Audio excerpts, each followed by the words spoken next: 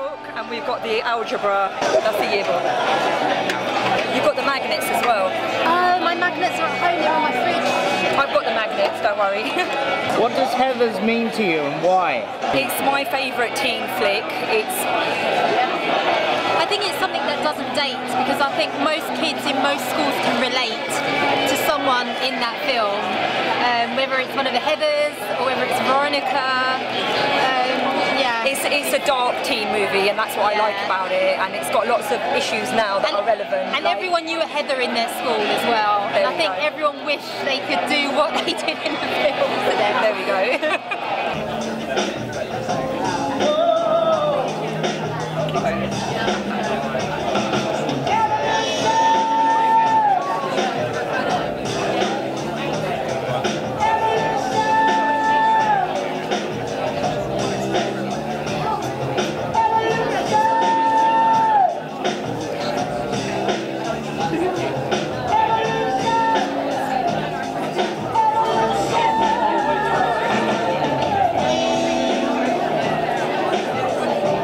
Well, I'd like to welcome to the stage again Michael Lehmann and Lisanne Falk.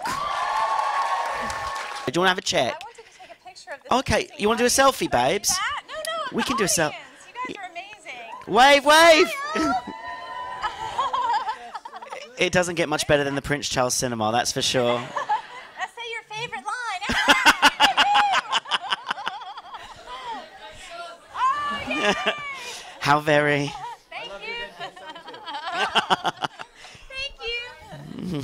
you. So, yes, a reaction like that is still up. Is it not? Is it not on, my dear? Oh, it's on. Okay. Just speak loud. Speak into it. I'm new at this. It's been a while. So, as I said, 30 years it's been since this first came out. Did you expect to be sat here in a cinema in the West End of London, watching this film not only re-released but re-released and re-judged to 4K? I've been waiting for this for 29 years. Yeah, we had a discussion the first day of shooting, and we said, I bet you in 30 years we will be sitting in a cinema in Leicester Square in London watching this with the most amazing audience ever. Come on, this is serious. Yeah! Seriously, they were awesome. So, speaking of when you first saw the film after filming, the film did okay, yeah. Yes. But went on to surprise people, didn't it? To become the cult hit that it is now. I mean, it grew. It took its time, and after VHS release, it really became something that people spoke about. And were you anticipating that, or were you expecting it to be this like runaway hit, considering all of the Brat Pack movies were really popular at the time? Although this is quite different from those. We never, ever expected it to be a big box office hit. Mm-hmm. That was not really part of the program. We were lucky that it got made and happy that it got released. And it did. It got good reviews when it came out and got a fair amount of attention. So the box office was negligible. The company that released it was going out of business, and so it was in and out of the theaters pretty quick. Yeah. I mean, they literally ran out of money. Yeah. Had it been slated for release 2 weeks later, it would not have made it into the theaters at all. Wow. I heard that that you wanted to, or they wouldn't even put out posters for it. Right. They didn't have ads in major cities the second weekend that the movie was out. So yeah, so we were happy that it came out and happy that it got good reviews, and we all felt pretty good about the movie at the time. Had a good screening at Sundance and all that sort of thing. But you're right. Nobody anticipated that there would be any afterlife for the movie at all. So that took a few years. So when you started hearing about people talking about Heathers and quoting it and finding it sort of influencing certain films afterwards, was that a surprise? Did you is there a film that you sat there and went, hang on, this looks a bit familiar? No, we always said, okay, are they going to do it better than we did it? You'd look and see. No, they didn't do that. It's a slow burn. That's the nature of a cult movie. And so what is it? At the 10-year mark, we got a call to come in and do a making of documentary. And then I thought I'm so loud. At 15 years, 20 years, 25, and now at 30 years on, it's exploded. It's great. I'm thrilled that you're here with us to talk about it now as well. What first drew you to, because this was your first film, wasn't it? Yeah. So what first drew you to it? How did you get involved with the project? Dan us a bit of Waters, background. Dan Waters, who wrote it, was best friends in high school with a writer named Larry Karaszewski, who was my buddy from film school. We all knew each other, and I was given the script by Larry on behalf of Dan to help him find an agent. So I didn't read it thinking I was going to direct it, but I read it and said, this is fucking great. and so I took it to my agent, and she immediately jumped on it and signed Dan as a client. And then I said, you know, if you can't get a famous real director to do it, let's see if we can figure out how I can do it. And Dan and I were friends, and we just figured, you know, once Stanley Kubrick passed, then I could take it over. Yeah. For those of you that don't know, there's a famous story that Dan wanted Stanley Kubrick to make this a 3-hour high school teen epic. And, well, I think we got an epic anyway, but maybe not a 3-hour one. I think Stanley was very upset once he saw regrets, the movie. he said, regrets oh my God, did I every day. really Yeah, pass that's on why that he thing? regretted that. And what about you, Lisanne? Tell me about your journey joining Heathers. Well, I had done several smaller roles in films. You had a book written about you, didn't you? I did. I was a teen model, and so I had a book called Lisanne Young Model. Wow, so original. And then I went on to do some acting, and I actually just remembered as I'm watching the movie, one of my first acting roles, I was with Ram, Patrick Laberto. I played his girlfriend in a TV movie called The Prince of Bel-Air. And yes. I didn't know that. Well, I didn't either until it came to me in a flash. I was like, wait a minute. I remembered Patrick. Yes, he was my boyfriend in that movie. He was kinder to me. I hope. Just clarify, Prince of Bel-Air. We're not talking Will Smith, are we? No, that's the Fresh Prince of That's Bel-Air. right. Okay, No, just clarifying. no, Just it clarifying. was, you know, I think maybe a little before. Mark Harmon was the pool cleaner of all the rich and famous in I see. Bel-Air, and then Patrick was his protege, and then I was his girlfriend. That was my first role. 31st anniversary of that movie. Coming out. It's here. It's playing here. Sing along. We'll do it. We do everything here. Yes, and then the rest is history. I mean, from there it was written in stone. I mean, really, I just went on an audition, and I got sides. I wasn't getting offers at that point because I wasn't a big name, and I auditioned for Heather #1. That was what they called Heather Chandler. Okay. It was very top secret, and I just went in there, and I just wanted any part in this movie because there seriously are no small parts in this movie. Everybody has a gem to say, so I was just happy to thank you for casting me. Your audition was so good. She was so good when she came in. We looked at her and we said, she's got to be one of those Heathers.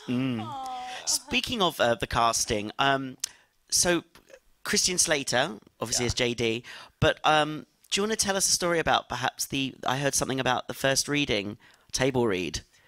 Yes, this is something that came to my attention later. So we were in prep on the movie. We hadn't put it together yet. I think, it was planned, but it hadn't been fully greenlit. And one of the things we wanted to do was hear how the words sounded read out loud. Because on the page, the script is brilliantly funny and reads great, but the language is so unusual and it's so convoluted and it's so complex. We just thought, I wonder if this is the kind of thing that reads on the page well but doesn't translate to drama. So we assembled a group of actors to just sit around the table and read the script. And this is typical in a movie in any case. And I was a first-time filmmaker.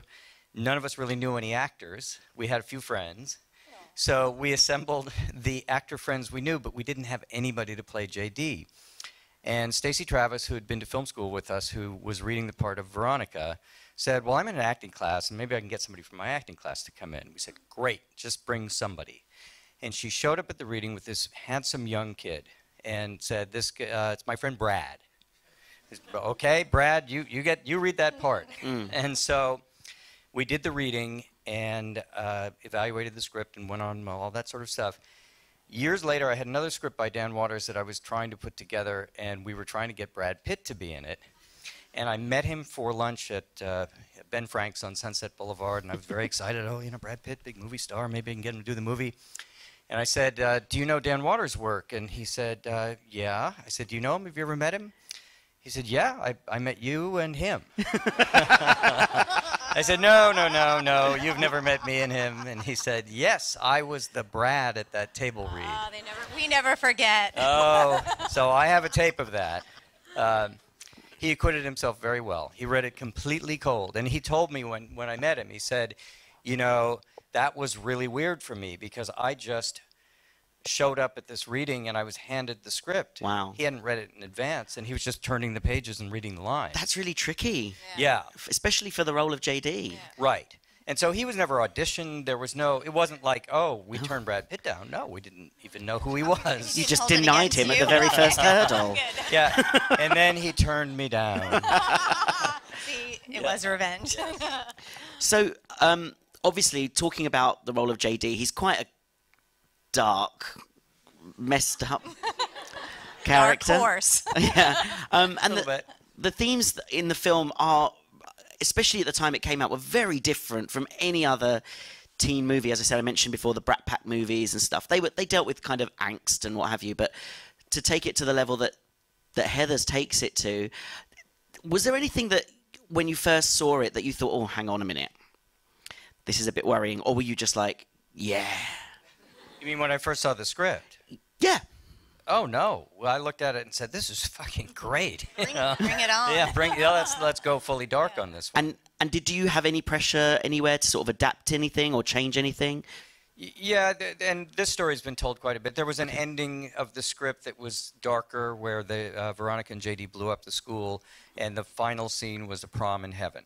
Oh. So that was the script that we took to the financiers and wanted to make. And the head of the studio sat us down and he said, I love this script and I will make this movie, which we were very happy about because nobody else was saying it.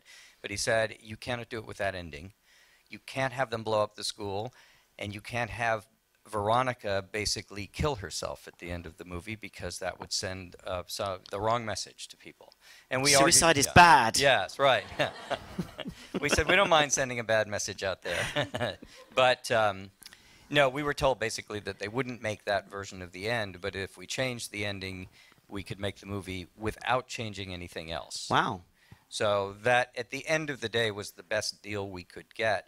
And I liked the ending that Dan wrote. It didn't feel like, I don't think you watch the movie and say this ending is a cop-out. Oh, no. But it's a lighter, happier, happier ending than the one that we wanted to use. Well, I liked the little ballet.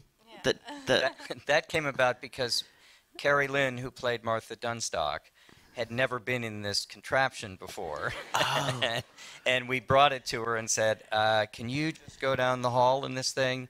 And she said, give me a little time to play around with it. And I saw her in the hallway doing circles and laughing and saying, look what I can do on this thing. I said, why don't you do one of those around Veronica at the end? So where are we? Oh, yes. Now, this was a pretty amazing cast that you ended up assembling for this. Did you get on with everyone? What? Of course, it was like a love fest. It was like Woodstock of the 80s. Especially Mike. Yeah, I mean, I would say that we all respected each other and respected the script, and all the people involved were young and enthusiastic. And do you want some dish? No. It's just, you know what? It's. I think it's really interesting when you do a film together and you get on. Everyone does generally get on because you have to. Oh, I saw it. Oh, no, not at all. Okay, then tell me. No, well. In other films, people don't get on at all. This was a very happy group. Oh, I'm glad. Everybody, they did get along really well. There was this sense of purpose that we all knew that the script was so good, and we all knew that this was not. I mean, we didn't think we were making a movie any different than what we were making. Right. So pretty much everybody who got into it understood what the tone was, and as a consequence, we all shared a kind of sensibility, and everybody got along. However, Shannon, who was younger, was probably not quite as on board the same way. And she also had a career as a television star. Yeah, she done... A TV child star. That's right, It was Little House on the Prairie, wasn't it? Oh, yes. No, Our House. Oh, assume Oh, it might have I been knew it Little was a House on the house. Prairie, too. There was a Lots of house. houses. Lots Yeah. of I houses. like Little Right. House on the Prairie. Right. It sounds better. So, and she reminded us sometimes that she was the only actual star. Oh. But it was perfect.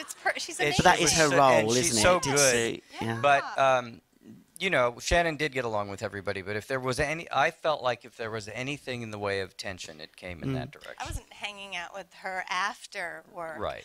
But she was fine, professional. Yeah. But I have to, now that just made me think, 'cause I put on these little bracelets today. And so I did bond with Winona, which you know, on the set. And we had a love of literature and language. And we used to love going through thesauruses and coming up with various words. And we had all these jokes. And she made this bracelet for me after we were done. We each made them for each other, these little name bracelets. Oh. And I don't know, can you read what it says? It was supposed to say cynic, but the person spelled it wrong. Clinic.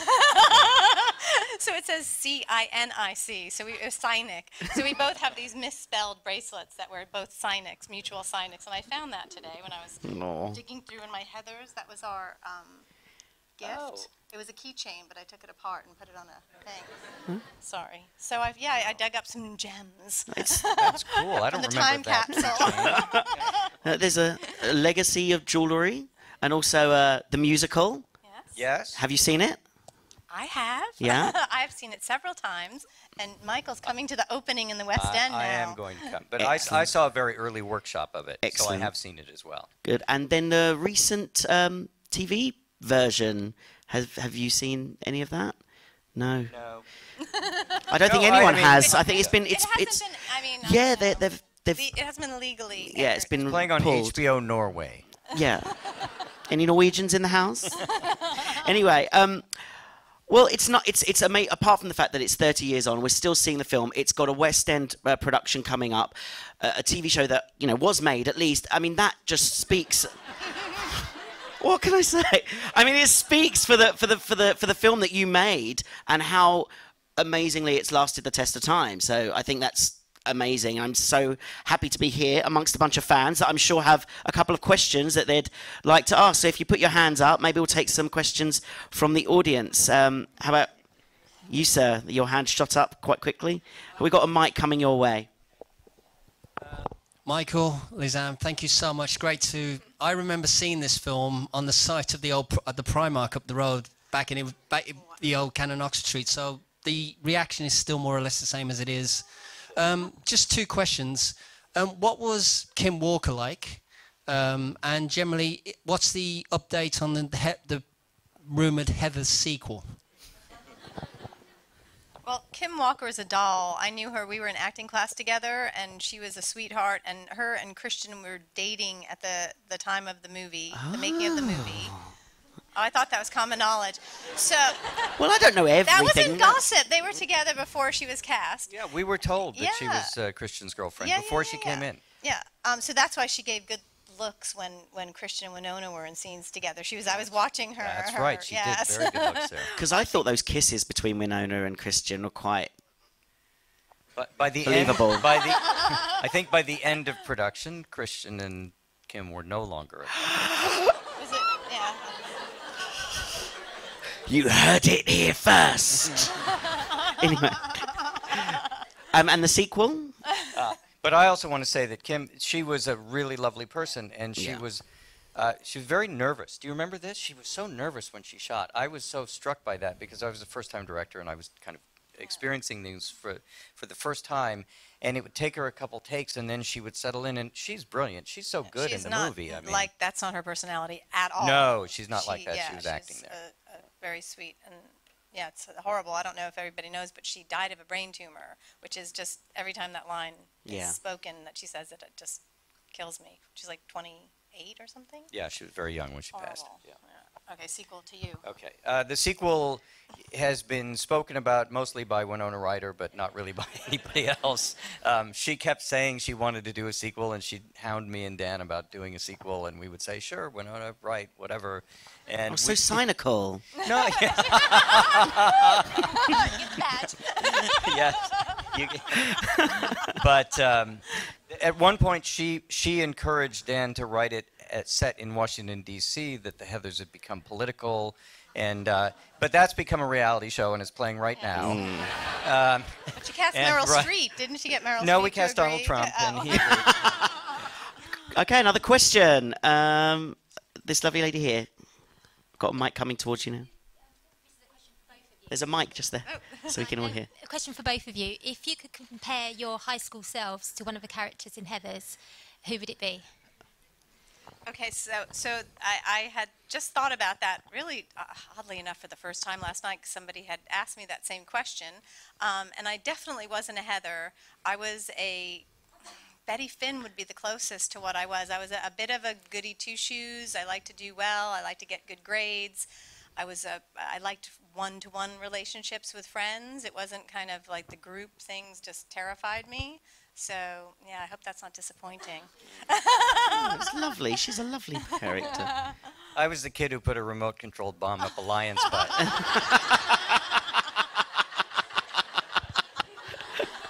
Okay, one more question. At the back, the gentleman at the back there. So they don't feel left out at the back. We try to include everyone. If we can, pass that down.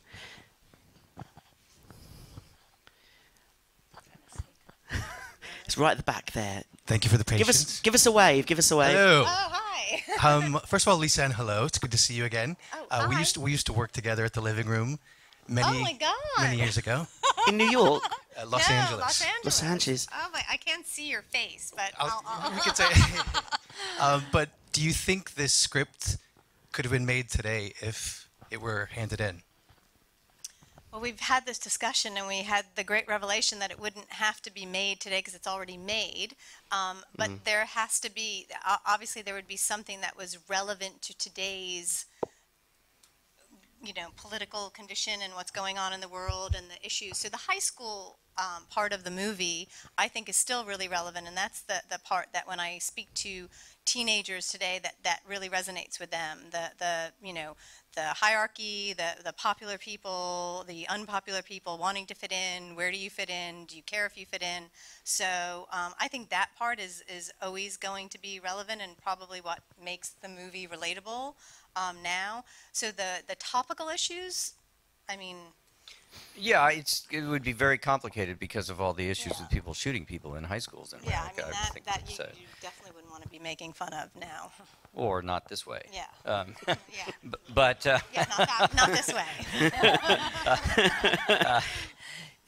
but it's also social media has changed things so much that you would have to really do a take that involved that, and that would make it even more complicated to replicate the kind of stuff that's here, because everything, all the bullying, which is at the center of the story, if you want to look at what it's really about, it's bullying and revenge against it. Those things are all carried out in social media now, so they're a little bit less cinematic than putting a handwritten note on a lunch tray. And less innocent. Yes, less, I guess. But the issues are still out there floating around. So in that sense, some very clever person is going to write a really good, dark, satirical movie about high school that will do even more than what this does. So whoever you are, good luck. Start writing. So I guess we're going to finish up with just one last question. I would like to know, because there's some humdingers of quotes in this film, and I would like to know what your favourite quote from Heathers is, if you can think of one. What's our favorite quote today, Michael? Well, it does. It changes every day. But for 30 years, I've laughed every time I've seen Shannon say, "Why are you pulling my dick, Veronica?" I don't know. It's a good one. She delivers that perfectly. And I always told Dan Waters, I said, that is so funny. I don't know why. But it wasn't. I didn't think it was as funny until the way she said it was just perfect. She hit that one. Yeah. Well, the one that just is the adult characters in the film, watching it now as an adult, I really enjoyed their lines, and when Pauline Fleming sees Veronica after she goes, "Veronica, JD told me you committed suicide." And she goes, well, we need to have a talk. Whether or not to commit suicide is one of the most important decisions a teenager can make. I mean, that's just, come on, that's ridiculous. Yeah. It made me laugh. I really like that one too. It was very funny. And then I like my favorite line is when Winona says, "If everybody jumped off a bridge, would you?" And I say probably, because that encapsulates the character of Heather McNamara perfectly. Because really, she's just there for the ride. You know, she's not the architect. Is that the? I mean, have any of you guys read the original script or the earlier drafts that they get out in the world anywhere? Because the earlier drafts that were longer were filled. They had more of those those incredible lines. Yes, yeah, quite a few more that never made it into the film. Would you make it exactly the same? No. No? Well, no. I mean, would I make it exactly the same? I wouldn't make it again. So, you know. Well, I'm glad you did. Yeah. No. We're all glad you did. I guess what I mean is it's different every time you do anything. That's true. You know, I wouldn't do like what Gus Van Sant did when he remade Psycho. Right. Yeah. I wouldn't do that either. No judgment here. Well, this is not a terrible film. This is a classic, and we're really grateful for you guys to coming here to the Prince Charles Cinema to have a chat with us about it. A huge thank you as well to Arrow Films, who have remastered this, put this out on 4K in cinemas, no less, which is out tomorrow. So tell your friends all to go and see it, Arrow. And a special giant thank you to Michael Lehmann and Lisanne Falk. Thanks for joining us.